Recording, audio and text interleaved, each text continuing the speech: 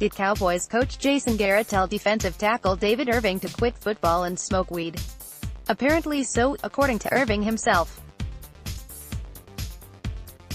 Irving, who is currently a free agent, was suspended indefinitely by the NFL violating the substance abuse policy last month.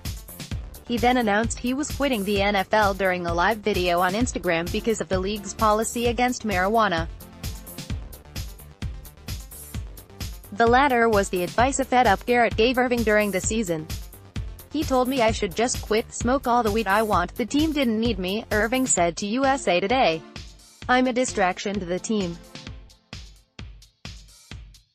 He views marijuana as a drug, whereas I view it as a medicine. It's not a good situation." Irving said owner Jerry Jones was more understanding of his situation.